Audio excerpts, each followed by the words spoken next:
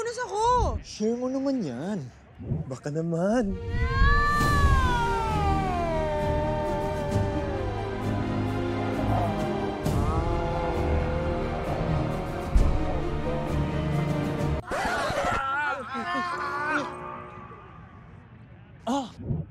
Ano sa tingin mo? Sino mananalo? Hindi ko sure eh. Check natin comments. Ano daw sabi ito? Sino?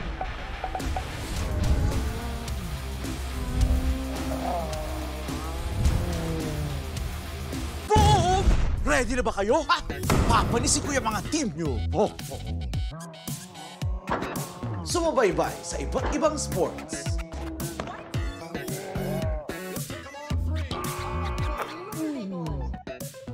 Uy!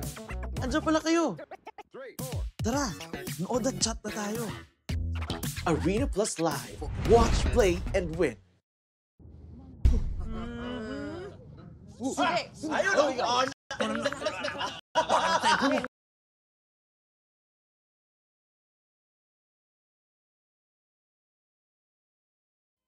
Energy FM. Hi, Pangga. This segment is brought to you by ArenaPlus. Energy FM. Traffic update. Good morning, Panggang driver! Kamusta ka naman, Jern? Sana naman maganda ang iyong gising, maganda ang iyong mood for today's video. Wow! Hindi yung naiinggit ka lang sa love life ng iba, Panggang driver. Oo. Pag ka mag-alala, Panggang driver, di ba ang sabi nga nila, meron naman daw nagkakagusto sa'yo. Di ba? Sabi nung albularyo.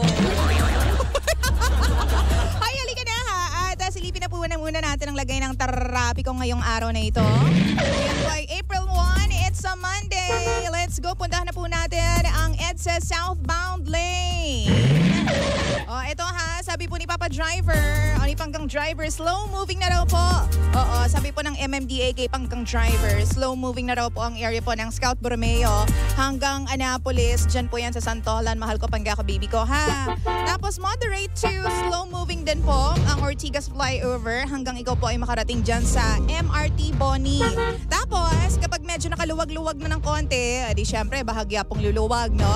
Pero bigla pong magsisikip ulit ng konting-konti lang dyan po sa area po ng Estrella hanggang sa Buendia area.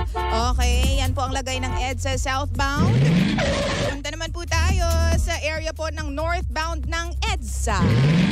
Heritage, hanggang dyan po sa Taft, Rotonda po, moderate to slow moving na po tayo dyan. Medyo may pagsisikip na po ng daloy ng mga sasakyan dahil sa volume po o dami ng mga motorista po natin dyan. Moderate to slow naman po ang Magallanes flyover hanggang dyan po sa area po ng Pasay Road. At samantala medyo may bahagyang pagsisikip lang po sa area po ng Buendia hanggang sa Kalayaan, yung pong papuntang BGC mga Panggaha.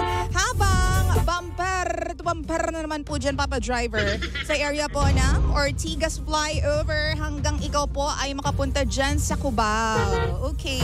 Tapos may konting build-up lang po dyan po sa LRT Balintawak hanggang ikaw po ay makarating dyan sa Cloverleaf area. Samantala, C5 naman po tayo, southbound lane, Papa Driver. Capitol hanggang Magsaysay. Talaga naman pong medyo mabagal po ang daloy ng mga sasakyan.